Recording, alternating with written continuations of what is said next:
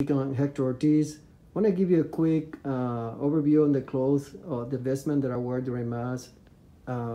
We have the alb. It's white because of purity. We had the Amice, which I put around my neck to protect the alb from sweat. We had the cincture, which is the belt. Basically, stands for chastity. And then the other items that I put during Mass is the Dalmatic and the stole. The stole goes across my chest.